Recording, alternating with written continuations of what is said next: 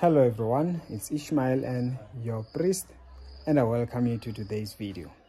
Listen, some fortunately are able to know that I think this happened because I did this. You'll be shocked, you wake up, somebody is sick.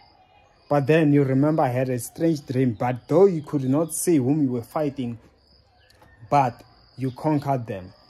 Some, they know directly that they were messing with you. They know they spoke curses, but they realize whatever they spoke, whatever they did on from a witch doctor against you is now opening to them, and they just know it all backfired. Maybe the best way is to apologize. They will forgive me, they will set me free. I have pastors who also said such. Pastor, loosen me.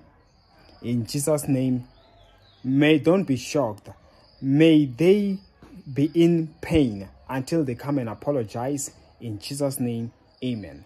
My details are on the description of the video below. See you next time.